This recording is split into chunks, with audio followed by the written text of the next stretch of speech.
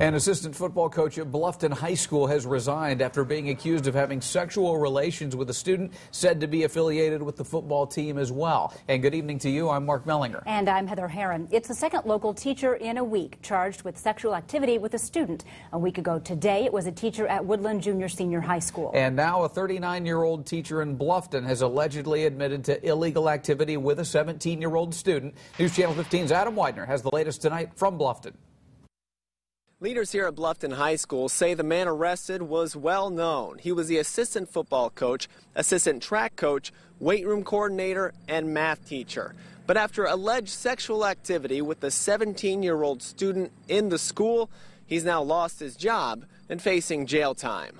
According to the police report, 39-year-old Joshua Clark admitted that a 17-year-old girl gave him oral sex and other sexual activity happened, not including intercourse.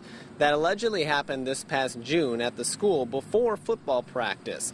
The girl is said to have turned 18 in July. It all came to light last week when the girl apparently told another student about more recent sexual activity with Clark. She said Clark messaged her every night on his iPad until about midnight, telling her he loves her.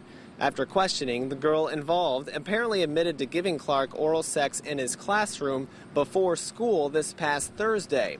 But she insisted nothing sexual happened until she was 18. Regardless, once Clark was called in for questioning, the police report says he confessed some sexual activity was before her 18th birthday. Superintendent of Bluffton Harrison Schools, Wayne Barker, was shocked by the criminal charge. It's really devastating on many levels, really, for all the families involved, for our school community. You know, when these things happen, it takes a hit on education. These things, you know, put a black eye on a lot of the good things that are going on in schools. And I find that very unfortunate. Clark has resigned from the school. He has been charged with child seduction, a Class C felony.